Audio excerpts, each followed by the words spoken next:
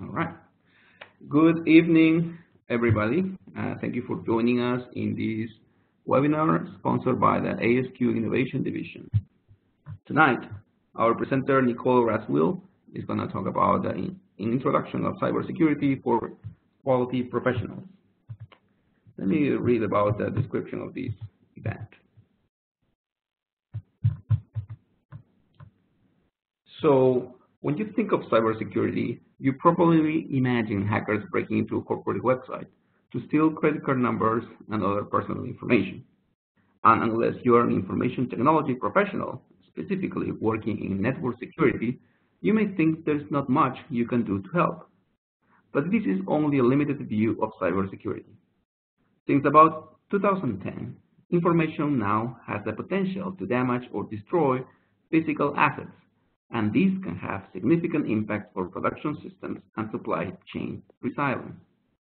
This webinar will introduce you to cybersecurity and its relationship to quality systems, and explain tools like the NIST Cybersecurity Framework and the Baldrige Cybersecurity Excellence Builder that you can start using now.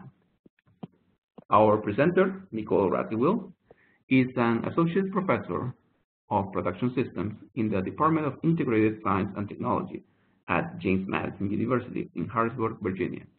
She is a fellow of the American Society for Quality and is a certified Six Sigma Black Belt and certified manager of quality and organizational excellence. She has a PhD in quality systems from Indiana State University, and her research focuses on the intersection of quality, innovation, and neurodiversity in cognitive production systems. She is one of ASQ New Voices of Quality and participates in ASQ Influential Voices with her blog at qualityandinnovation.com. So we are very pleased to have Nicole Raswill as a presenter tonight. So she's going to deliver the presentation, and if we have some time after that, we're going to open it for Q&A. Participants are more welcome to use the chat feature and send it to the presenter. So, and again, like if we have enough time, Nicole will be more than glad to answer the question. So without further ado, I'm going to hand it over to Nicole. Nicole, please take it off. All right. Hi, everybody. As Jose mentioned, my name is Nicole, and I teach at JMU in Harrisonburg, Virginia. And today we're going to talk about cybersecurity. So hopefully those of you who are on this webinar right now, you know a lot about quality, but a little bit about cybersecurity, and you're trying to increase your knowledge in that domain. Or maybe you know a lot about the technical aspects of cybersecurity, but you're interested to see how it relates to what we do as quality professionals. So hopefully I'll answer both of those questions for you and any other questions that you have by the end of the hour. You can see on the front slide here, I have my email address for you. I also have my Twitter handle. At the end of the presentation, I will be dropping a link to the presentation slides on my Twitter account, so you should be able to access that even if you don't have a Twitter account, just by knowing my Twitter ID, which is just my first name and my last name. So a little bit more about me. I started out as a meteorologist, but then in the late 1990s, I became a management consultant, and I worked in the telecom industry. And what I did for my clients was I helped them with IT/OT integration. You probably know what information technology is, but you're going to learn a lot about operations technology in this presentation and how it relates to IT. So I started working at that interface back in the late 90s. In 2002, I moved to the National Radio Astronomy Observatory in West Virginia, where I helped them manage, monitor, and control systems, and also data analysis software development for very, very large telescopes. So if you've ever seen the movie Contact, the telescope that Jodie Foster was working on, that was one of our telescopes. But the one I spent most of my time on is in the upper right-hand corner of the slide.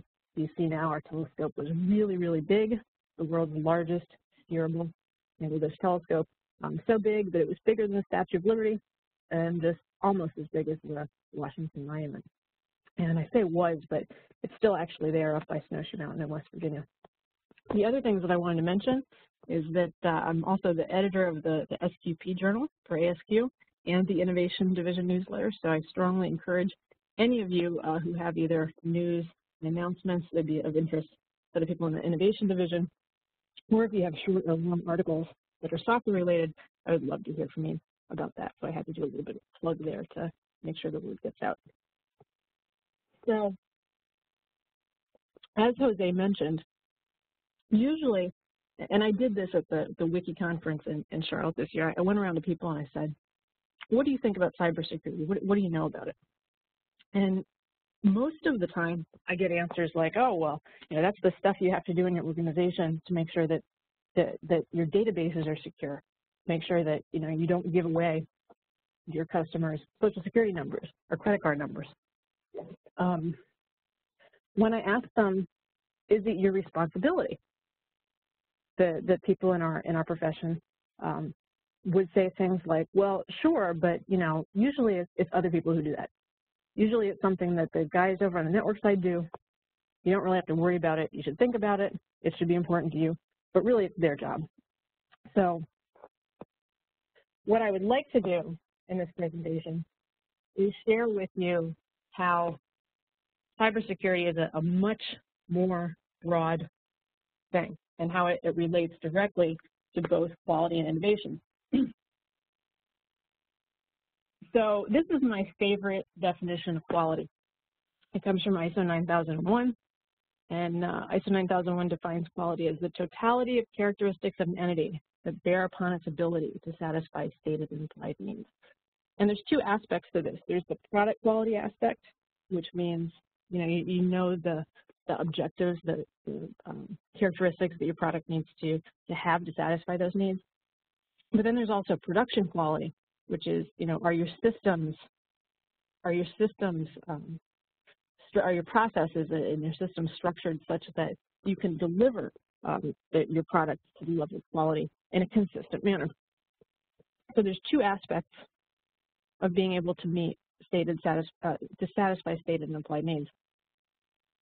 So one of the things we like to talk about in the innovation division is how closely related innovation is to quality. And the definition that I like to use is the same ISO 9001 definition, but you can think of innovation as the totality of characteristics of an entity that bear upon its ability to satisfy future stated and implied needs. And this dovetails very nicely with Peter Merrill, our founding chair, dovetails very nicely with his definition of innovation as quality for tomorrow. So we're trying to satisfy needs.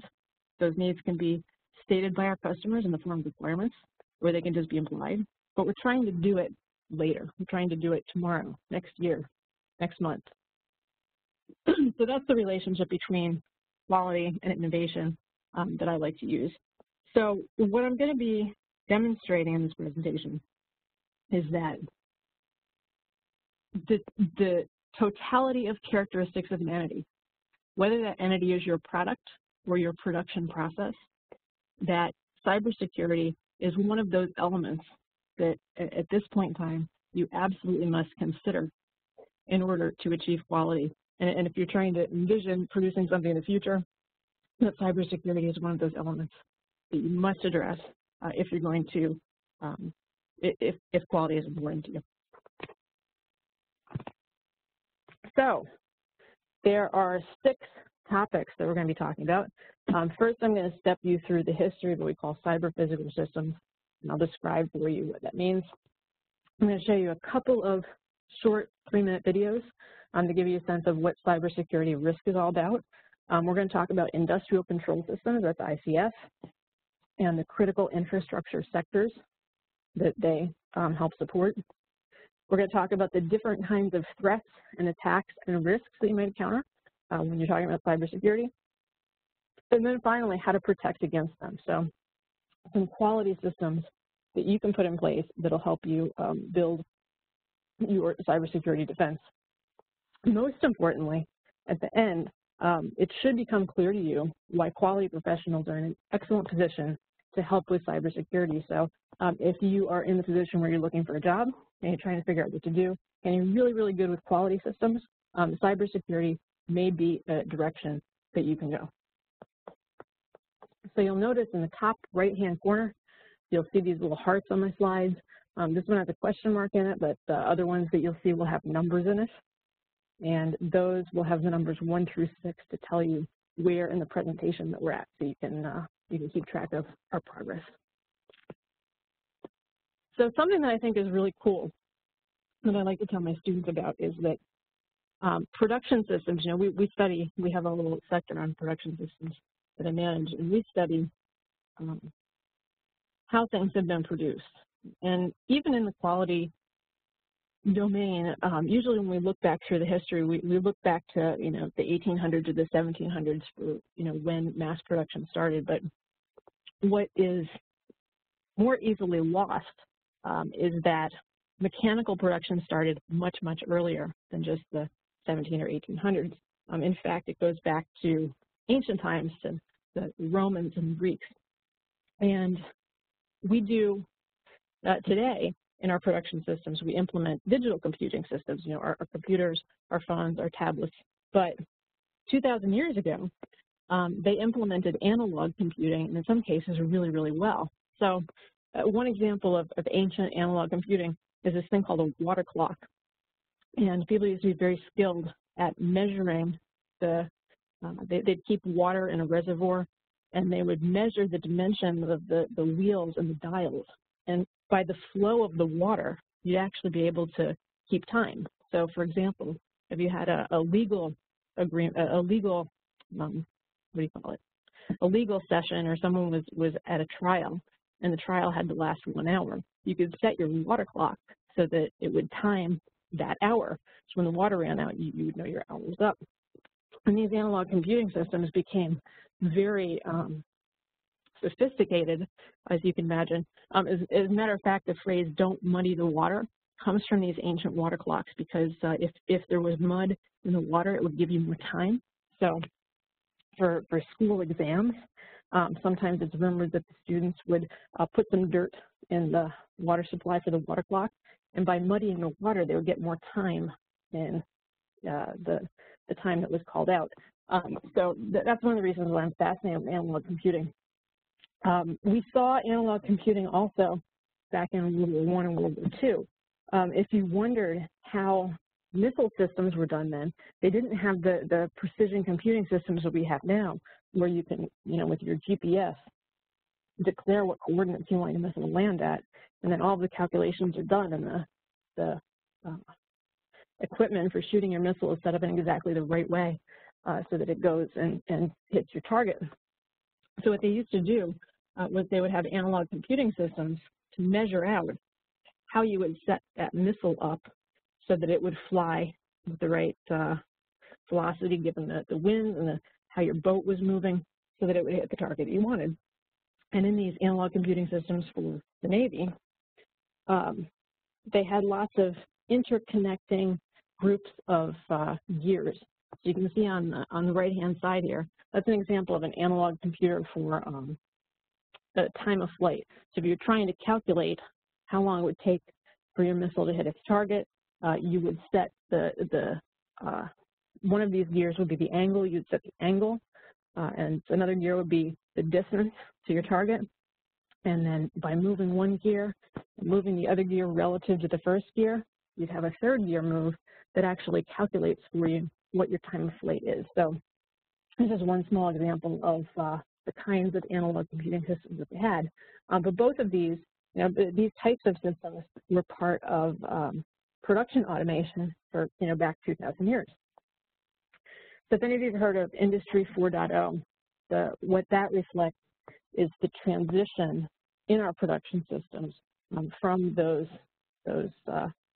ancient mechanical systems like water clocks and the analog computing like the fire systems in the military in World War I and World War II through where we are now. And most of this presentation is going to be on where we are now, but I want to show you how we got there. In the late 1700s, we had automation driven by water power and steam power, and so that allowed lots of craftspeople to, they were doing things by hand. They couldn't do large volumes. These first mechanical systems allowed them to automate those processes even more. With the addition of electrical energy and the concept of mass production, in the late 1800s and early 1900s, this is where we started to get Frederick Taylor's scientific management. This is when automated assembly and production lines became possible. So that continued for a while, but then another thing really interesting happened in 1969, and that was the invention of the PLC, the programmable logic controller. And the PLC is still a core element in most automated production systems. Even though it was invented in 1969, it took maybe, 4 or 5 years to catch on, but it caught on really, really quickly because you could automate small parts in the production system, and by pooling a lot of these PLCs together, you can end up with really sophisticated decision processes that no longer required human intervention.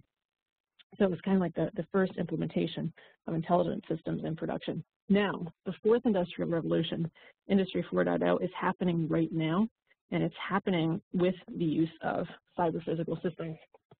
Cyber-physical systems basically just mean systems that have a cyber component, a connected electronic component, and a physical component, so something you can touch.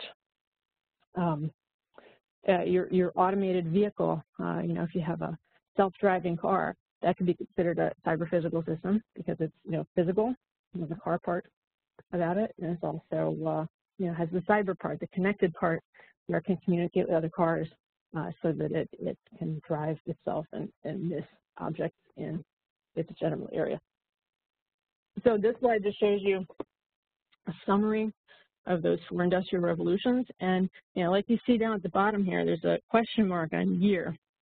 We know cyber-physical systems exist right now. We know that they're becoming more integrated with our computerized systems that were made possible by the invention of the PLC back in 1969. But what we don't know is when it's really going to take off.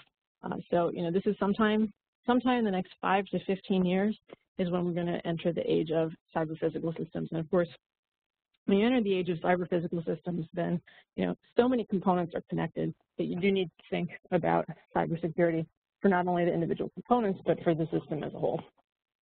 So the definition that I like the best of cyber-physical systems is the one up here in the top right, that they're smart systems that are co-engineered interacting networks of physical and computational components. So like I said before, easy to remember, there's a cyber part, which is the connected electronic part, and there's a physical part. So the diagram over on the left-hand side shows you places right now where we already have cyber-physical systems. Medical devices, a lot of medical devices are connected. Even pacemakers can be connected where you can reset them by going onto a computer and logging in. Sensors from sensor networks. You may have seen the little bees, the bee drones that can fly around collecting data from their environment. Although those are in the research stage right now, they still do exist.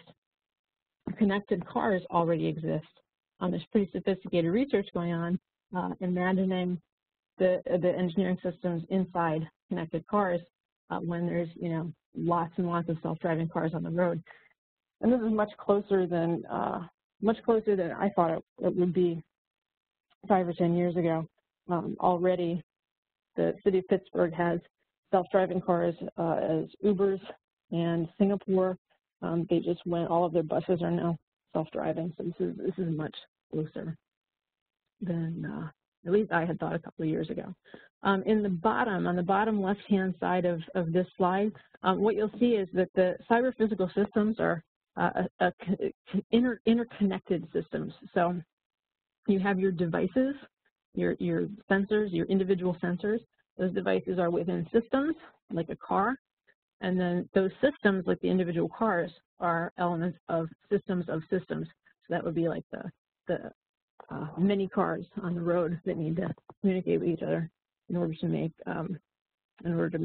the self-driving car concept real. Humans are part of the loop at pretty much all of those levels, and that's one of the most important things that you have to remember when you're dealing with cybersecurity, that humans are in the loop. I'm going to show you two quick videos here. They're both 3 minutes long. The first one, it deals with the cybersecurity risk in industrial systems, and the second one gets a little more personal. So let's watch those, and then we'll talk about what they mean. We are all heavily reliant on critical industrial infrastructure, power plants, water and transport networks, oil and gas industry. They serve everyday.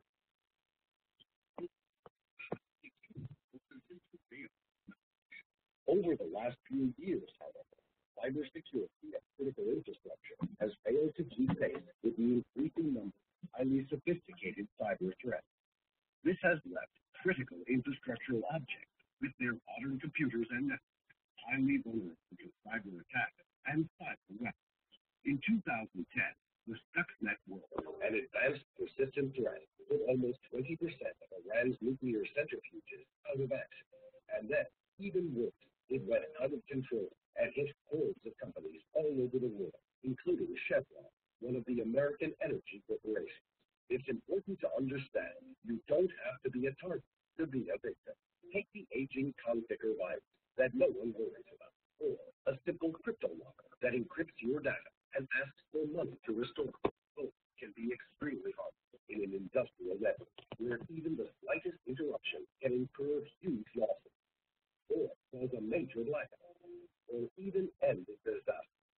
As the Stuxnet and Black Energy attacks have shown, one infected USB drive or single spear phishing email is all it takes for attackers to bridge the air gap and penetrate an isolated network.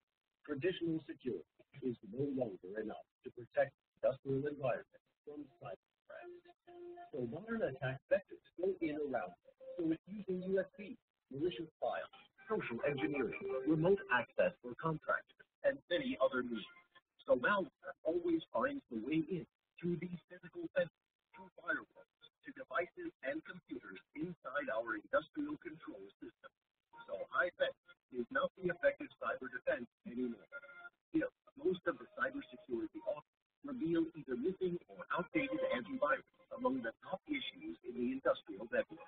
So to be able to resist the actual cyber threat, every critical infrastructure needs to have the cybersecurity controls inside the perimeter, right on the vulnerable devices and computers being hurt or attacked. We used to ignore it, but we cannot afford it anymore. Kaspersky Industrial Cybersecurity is specifically designed to protect complex industrial environments that contain a diverse range of proprietary systems. It's a highly flexible security solution that can be tailored to each installation's unique needs.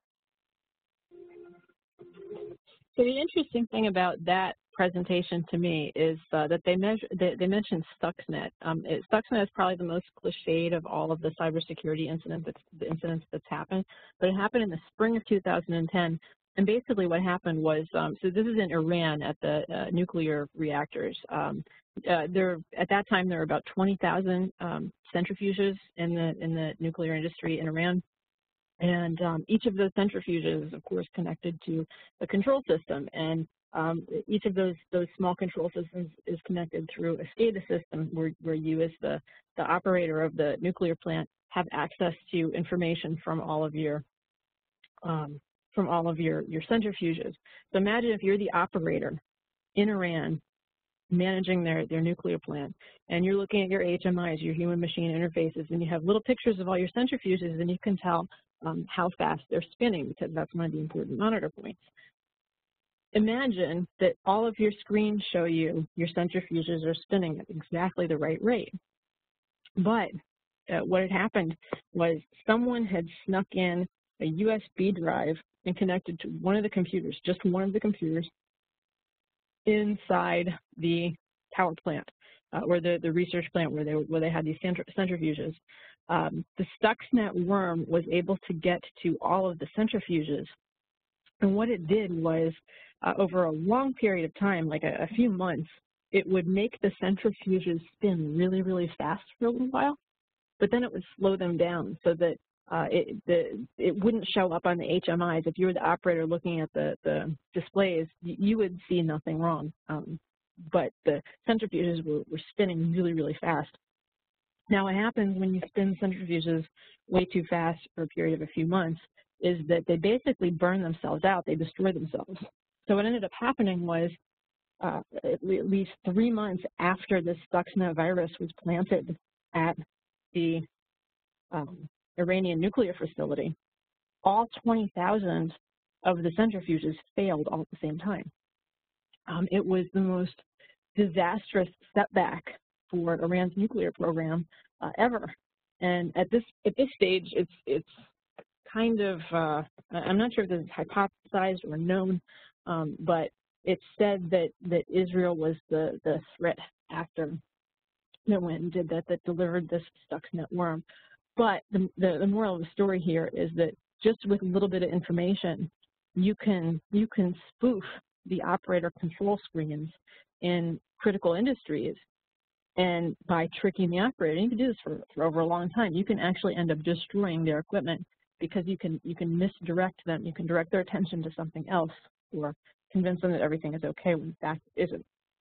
Let me show you this other video, which is a little bit different, but gives you a sense of the other side of cybersecurity risk. Now it looks like we have an ad, so hold on just a second here.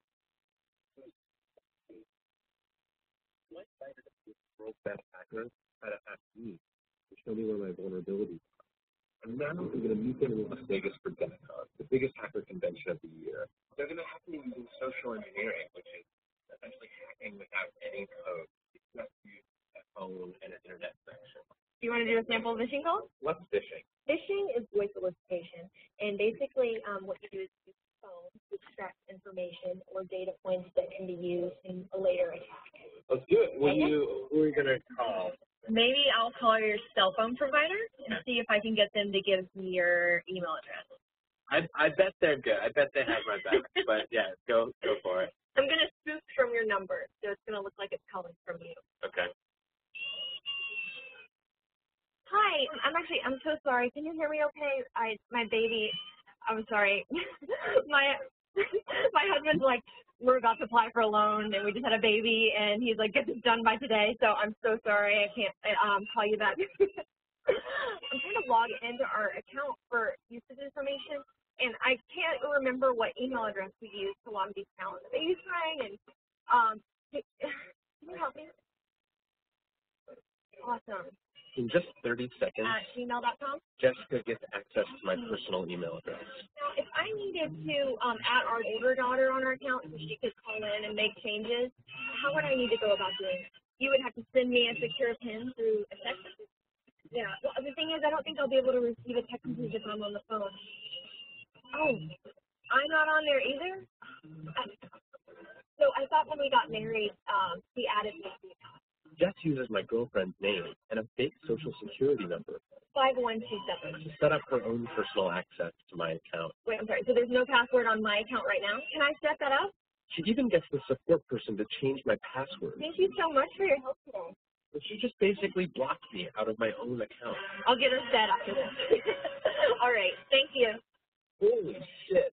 So they just gave you access to my entire cell phone account. You're going to have to go on and change your password now because it's Jess, my name. And all it took was a crying baby and a phone call. Yes. So, you know, this might sound silly, but there's actually people out there, and you know, this is what they do for a job. You know, sometimes they're white hat hackers, which means they do it in order to unveil security issues in systems. But, you know, the systems consist of both technologies and people, and, you know, oftentimes it's the people who are the greater threats. In addition to these industrial control system threats and the threats that come from social engineering, you know, in the news you hear about things like single source breaches, like, you know, Yahoo was broken into and lots of personal information was unveiled and released. But there's other things that are seemingly harmless that are actually not harmless at all.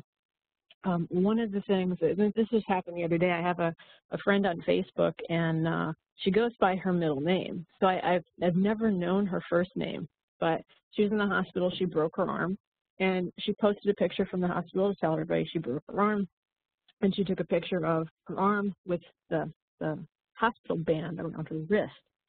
On that hospital band, it showed her first name, which I had never known. It showed her date of birth, month, day, and year, and it also showed her doctor's name. And, you know, now this is available on Facebook to her friends and to friends of friends.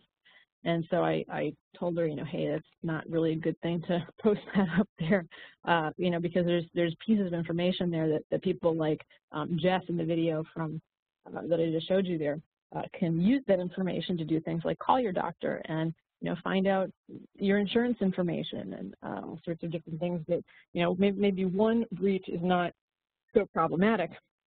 But if you amalgamate lots of breaches, that can be devastating and, you know, end up in identity theft. The last thing that I wanted to mention here is something that I tell all of my students, and many of you may have done this as well. You know those Facebook quizzes that they're like, what kind of pet do you like? What kind of pet is perfect for you? And then they ask you all sorts of seemingly harmless questions so that they can recommend to you what they think your most recommended pet is. Those are not entirely harmless. Next time you see a Facebook quiz, if you dare to take it, listen to the kinds of questions that they're asking. They ask very pointed questions that are usually related to security questions. So, you know, one of the common security questions is, what's the name of your first pet? And it may be something that you've given to a Facebook quiz that some group of hackers who's aggregating information can pull together information from there as well. So if I leave any public service announcement here, let it be careful about posting information that you think is seemingly harmless, and also be careful of Facebook quizzes, because I know for a fact that a lot of them are not innocuous. Yeah, that's a good word. So cybersecurity risk. When personal information is lost, that's bad. When groups of organized hackers get your information and aggregate it from multiple sources, that's even more worse, and it's just as easy to do. It just takes some time. But like you saw with the video that mentioned Stuxnet, information can now easily be used to modify operators' views of what's going on at their plant, to damage equipment, or to even destroy equipment. So that equipment can be physical assets, it can be critical infrastructure, and I'll show you in a second what I mean by critical infrastructure, or it can bring down entire supply chains pretty easily, and that's kind of frightening. So a lot of where the threat lies here, the technical threat, is in industrial control systems. And industrial control systems are all of the people and hardware and equipment and software that control production processes. And like I mentioned much earlier, consists of OT and IT. IT is the stuff that you usually think of when you think of information technology. OT is the operations technology. So these are the things that control, you know, the routing of your parts down your assembly line, or the sorting of your pancakes as they're coming off the cooker. IT is usually, you know, usually when people think of cybersecurity, they think of IT cybersecurity, but the OT cybersecurity is just as important. And one of the reasons OT cybersecurity is really important is that when you walk into a plant, the technology is not always new. You're going to run into equipment and machinery and software that's, you know, 10 or 20 or sometimes 30 years old. And 20 or 30 years ago, most of the industrial systems at plants, at production facilities, were pretty well air-gapped, meaning none of the devices could talk to each other. None of the devices could talk to the outside world. If they could talk, they were using very, very old protocols for communication, which were kind of hard to use. But now, lots of those devices that you can install to be components in your assembly lines and production facilities, lots of those components can immediately talk through internet protocol, which can be convenient, but it also adds a security risk. So in any case, in our industrial control systems that are in our plant, those industrial control systems usually rely on critical infrastructure. Critical infrastructure sectors are things that affect the entire country, and they're usually defined by presidential administrations. So Obama defined his critical infrastructure sectors twice. The most recent time was in February 2013. We've had word that this new administration is going to define their critical infrastructures soon. We don't know what soon means. And here's how the sectors are usually defined. Critical manufacturing is one of them. Healthcare is obviously one of them. Water and wastewater treatment, because I mean, think about all of the companies that wouldn't be able to do business if there weren't reliable water and wastewater facilities. Transportation systems, this is how you get your products and how you get your components from one place to another. If your inputs aren't reaching you, you're not going to be able to create your product, and if the transportation systems aren't working, you're not going to be able to get those to your customers, to get those downstream. The only change that could possibly go on is that thanks to the events of 2016, voting machines and the certification process are being considered to possibly be added to this critical infrastructure list, which would mean more regulation, but that might be a good thing. In fact, there was I'm not sure what the legal term is, but that Kaspersky company from the first video that I showed you, they're under scrutiny right now because apparently there's some evidence that they interfered with the voting certification for at least 3 states' voting machines. Like you've heard in the news, this doesn't mean that your vote didn't get in, but what it does mean is that the vote certification process may have some issues. It also means that there may be additional votes that were in those voting machines that were basically just, made up. So Kaspersky, they do great things for industrial control systems, but, it's an interesting news development that they're also at the center of this voting machine controversy that I'm still following.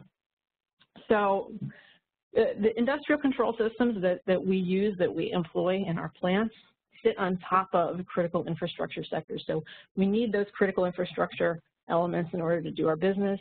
And a lot of times the critical infrastructure systems themselves have industrial control systems. So like it says here, many of the critical infrastructure sectors employ industrial control systems, and there's many components inside those industrial control systems, which right now, as of the past few years, are cyber physical systems that can be breached. Another thing that we have to think about is for some of the critical infrastructure sectors, they aren't just in one location. If you think of power distribution, power is produced at one site, but then the power lines that go from the production site, those also need to be maintained. They're also very vulnerable because, you don't have to hack computers to go out to where electrical power is being carried down wires on a remote rural highway and, physically destroy that, thus damaging the power plant's ability to transmit the power from the generation site to the customers. So, when you think of these critical infrastructure sectors that support businesses, production businesses, you have to think that it's not just the function that's at the center. It's not just, for example, the power production. You also have to think about transmission and distribution. You have to think about the multiple endpoints there, and there could be potential threats at all of those endpoints. So the thing to be aware of here is that industrial control systems both implement the critical infrastructure and requires the critical infrastructure to run. So it's a very, very symbiotic relationship. And what it also means is that, if you have a breach in any of those systems, that it could affect a lot more people than just you. This is a typical view of an industrial control system architecture. This comes from the Department of Homeland Security. And down the bottom right, that's the field controllers and field devices. Those are the things that you usually find in your plants. But what you'll notice is that the control system network, it's all together, and usually everything within your production system, your plant IT and OT is usually connected to the world through a firewall. So what a firewall does is you route your traffic, you route all of your network traffic inside and outside of your production facility. You route it through that one firewall, and you can basically, you have the option to inspect every single packet that goes through that firewall. So your ability to inspect is, potentially a very, very good thing. Unfortunately, as we add new internet-connected field devices and field controllers, what we're doing is we have to control their communication ability so that, now we have to make sure we consciously route their communications through the rest of our control system network and through our firewalls. So it's just that we're opening up more channels for communication, which can be good. It can, we can give our employees and our customers remote access to things, and that can make life a lot easier, but it also increases the risk to us. This is just another view of what industrial control systems architectures look like. Everything to the left of that coordination system, this is the SCADA system. Those are the things inside your plant. That's the OT, the operations technology. And then the IT is over on the right-hand side. IT includes things like human-machine interfaces. Those are the controls that your operators use to both monitor and control your production process. So just want to give you a sense of what the different names are and how they're related to each other. And that you have potential cybersecurity threats in all of these places. At each switch, you have a potential cybersecurity threat. At each sensor, the sensors can be controlled to give you information that doesn't reflect what's actually going on your plant floor or at your refinery or whatever industrial process you're managing. So lots and lots of different endpoints. We have to consider what all of them are. So ICS, industrial control systems, can fail. And there's lots of different ways they can fail. They can fail through poor system design. They can fail because you have tired operators who are looking at their software screens who just aren't noticing that there's an anomaly that could mean a catastrophic failure in another hour. You can have hardware and software failures. Or, acts of war or natural disasters like tornadoes, hurricanes, earthquakes. Those can cause failures in industrial control systems as well. Now, failures, as you see, they can be due to technical error or human error. When you're managing cybersecurity, you have to make sure that you don't just address those technical components, those potential technical risks that come from errors that could arise, but also the potential problems that can arise when human error happens. There's lots and lots of industrial accidents you can read about where the operators had been working for 12, 16, 18, 20 hours where they didn't change shift and they didn't notice that one of the valves was not working, and so the tanks were allowed to fill with very dangerous chemicals, and then the tanks overflowed. So there's lots of industrial accidents that you can look up to see things like that happen. Bottom line, technical error and human error, you have to look at both of those components.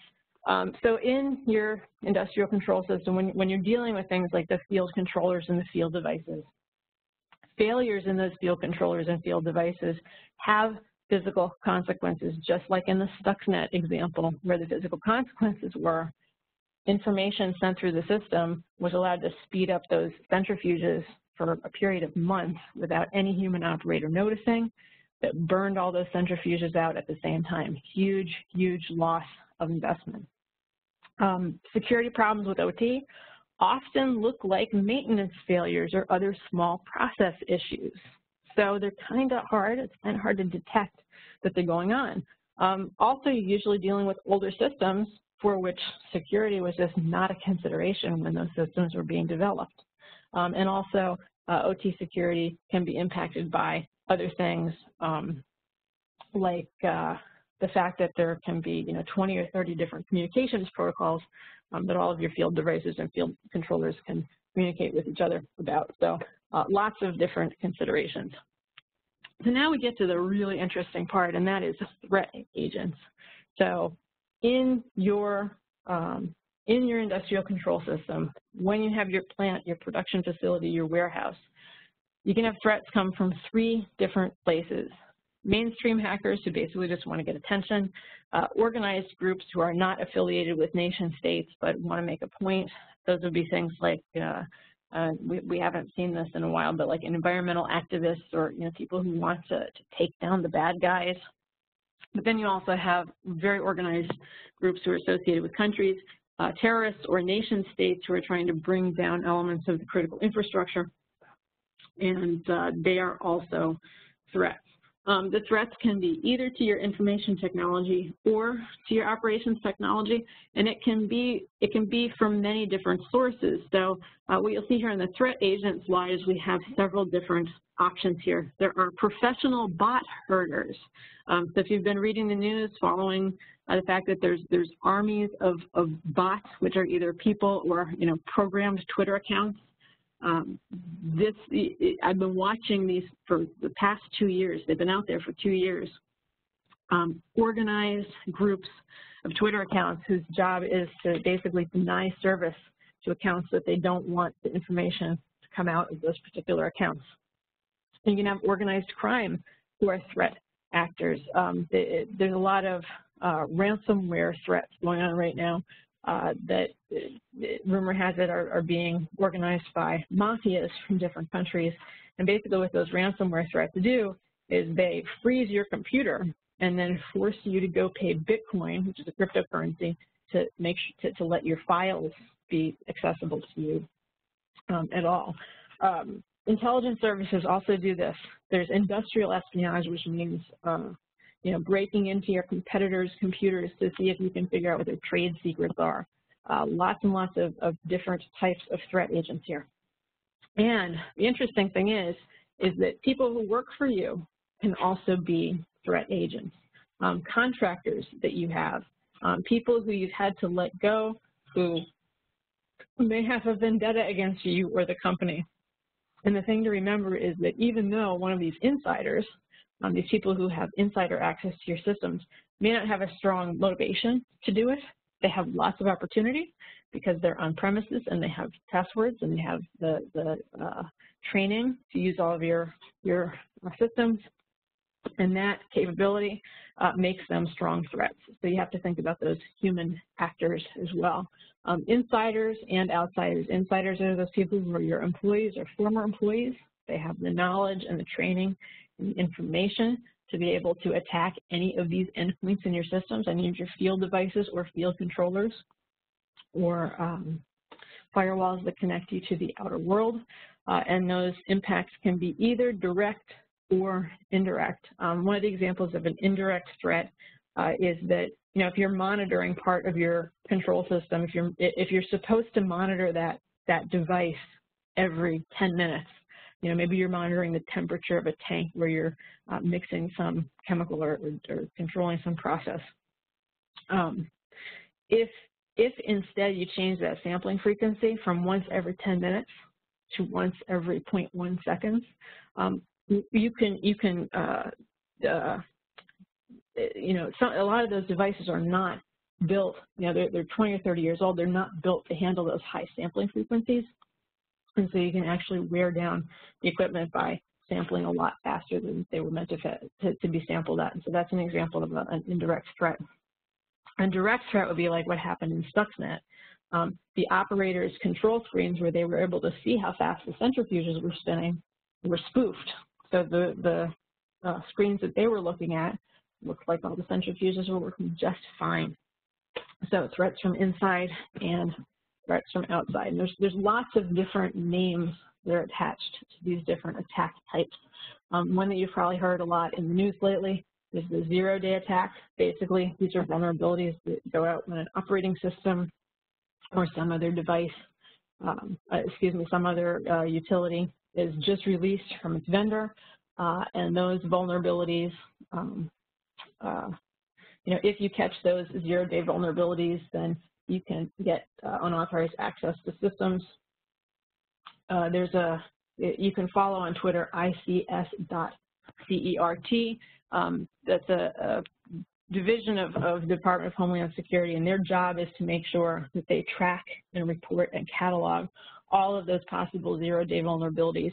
And it's kind of scary because, you know, in the systems that, you know, even if you're not a production facility, just in the business systems that you use, these bulletins from ICS-CERT come out 2-3 times a day. So there's, you know, hackers are on it, and they're going to be waiting for these new vulnerabilities and to capitalize on them. And it's not infrequent. You know, I see them come through 2 or 3 times a day. So there's this vision of the world. You know, if you've heard of Internet of Things with your connected coffee machines and your connected trash cans, there's this vision of the world that any of these household items can be hacked and can refuse to operate unless you pay them or do something from someone who's holding your toaster ransom. And even though it seems silly, it's not far from being able to happen now. I think the only thing that's preventing a dystopian view of the world like this is that, how many of you guys have a connected refrigerator or a connected coffee machine? Probably not many of you.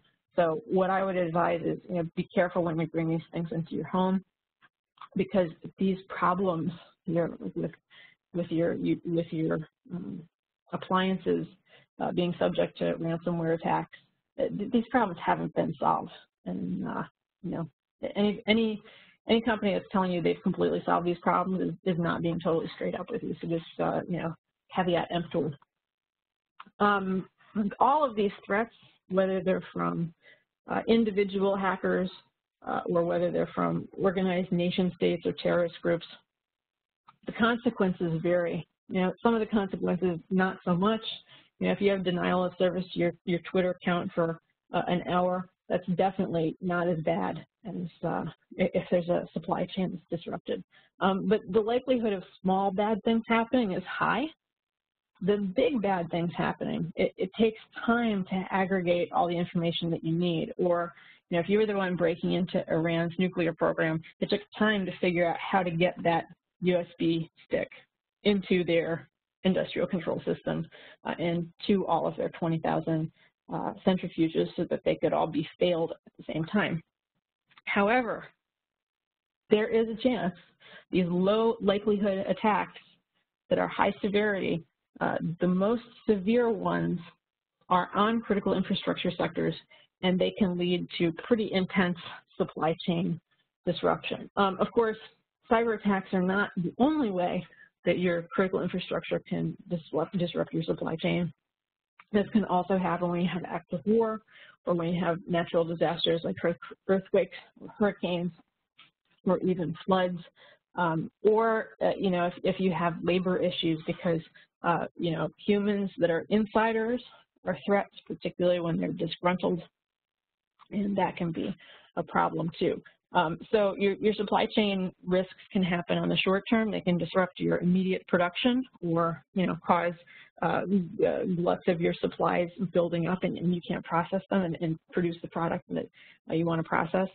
Or there can be long-term effects like, if certain supply chains are broken because, transportation systems aren't, the control systems underlying the transportation systems aren't working, you can have effects that are further delayed. So can't do that much where cybersecurity is concerned for natural disasters, but for people, for labor unrest and for terrorist attacks, we definitely can.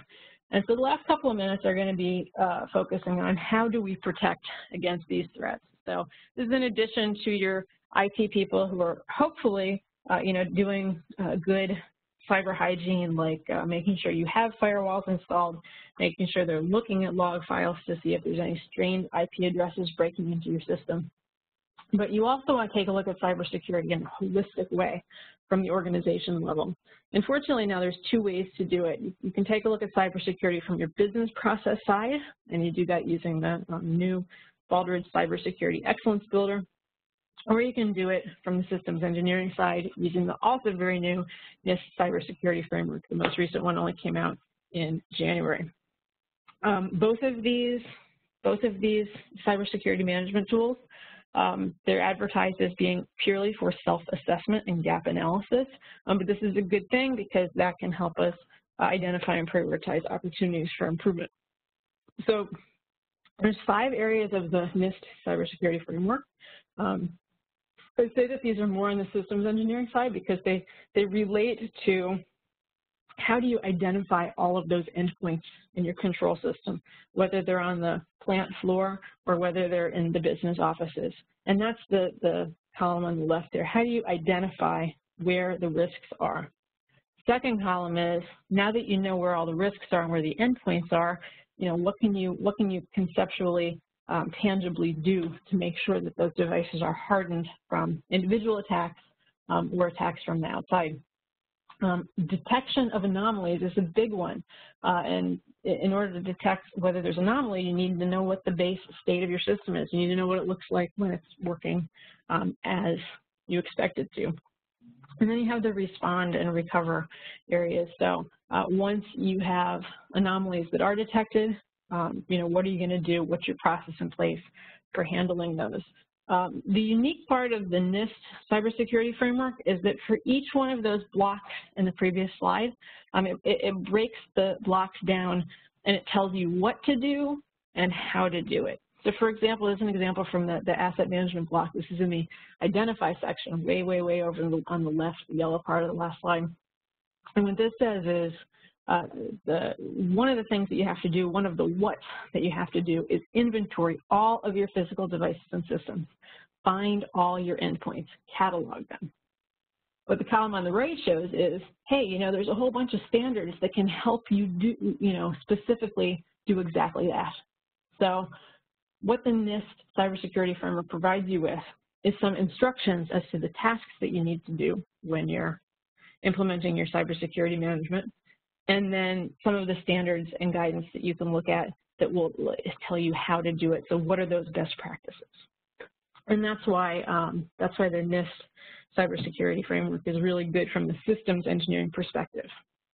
If you hone in on just the middle part of the NIST Cybersecurity Framework, there's the detect component. And one of the interesting things that I think about the detect component is that if you're going to detect those anomalies, you need to know what your processes and your expected behavior are now.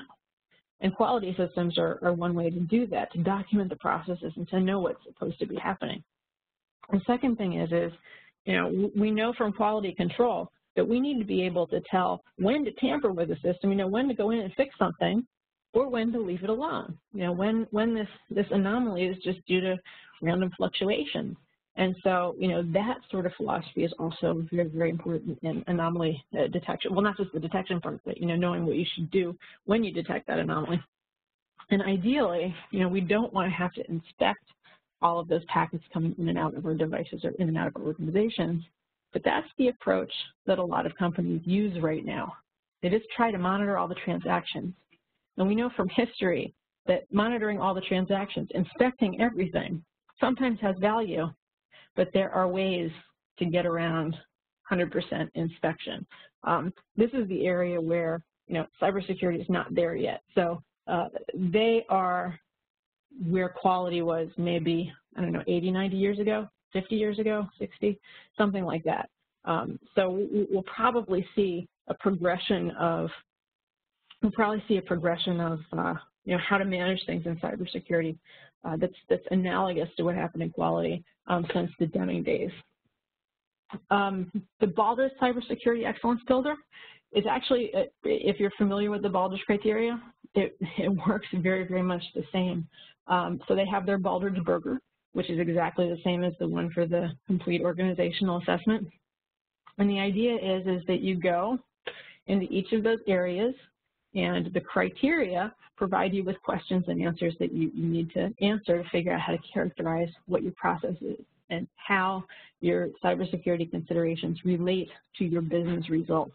So what you do if you're following the Baldrige Cybersecurity Excellence Framework is you go in, you get teams to answer these questions, figure out what you're doing, make sure everybody is literally on the same page, and then use it as a guidepost to see how you can increase the maturity of your systems in all of these 6 areas: leadership through operations focus, And then the unique part here, and this is why I say that for the Baldrige Cybersecurity Excellence Builder takes things from the business perspective, you are tying everything you do in cybersecurity to business results. And so that is its strength. So here's what I'm going to leave you with. And this is what I think the secret sauce is of this presentation. When we talked about the definition of quality, the totality of characteristics of an entity that bear upon its ability to satisfy stated and implied needs. What that implies now, since there are so many cyber-physical systems, not just in your company or at your plant, but also in the critical infrastructure that supplies you with the utilities you need to make your business go. We can't get away from it anymore. We cannot ensure quality in our products or in our production processes without looking at cybersecurity, simply because there's so many cyber-physical systems embedded in the system that helps us produce our stuff and deliver it to our customers. So there's a lot of things that you know how to do now, skills that you have right now, that you could immediately transfer to use in the context of cybersecurity to help those IT guys and to help those systems people harden their processes. And there's things like documenting and benchmarking processes, knowing how to figure out if something is really an anomaly or not. And beyond that, figuring out when to take corrective action. And then there's still that huge unsolved problem of how do we do this without having to inspect all of the packets that are going into and out of an organization. We can learn how to design cybersecurity using Design for Six Sigma type methodologies that all of us are already familiar with. And of course, risk identification, risk management, being able to carry that all the way up to the supply chain. There are so many companies right now that are addressing cybersecurity well, but they don't take it to the human and social engineering side very well, and they don't extend it up to the impacts on supply chain risk very well. Matter of fact, this week, I'm doing the equivalent of a board review for an organization that arguably has some of the world's best cybersecurity experts today.